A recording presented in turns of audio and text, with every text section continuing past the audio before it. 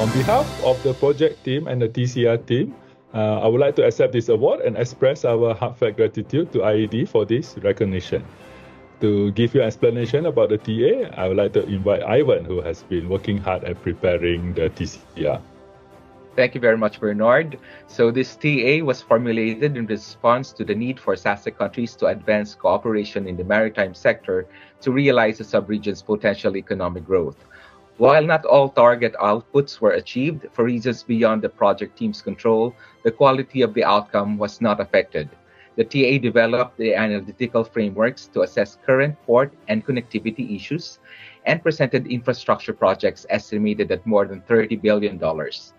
The implementation of the project was radically affected by the COVID-19 pandemic. A key lesson for the project team was to allow modifications in the study framework and approach to integrate current realities. For example, while the TOR for the cruise tourism study was prepared prior to COVID-19, the final study approach primarily considered the way forward for the sector that was severely impacted by the global disease outbreak. This, among other lessons, was particularly highlighted in the TCR. The Best TCR Award is truly a testament to the hard work and dedication of everyone at SARC who has helped in the TA implementation and preparation of this report. This recognition will inspire us to continue with our commitment to write high-quality TCRs. Thank you again.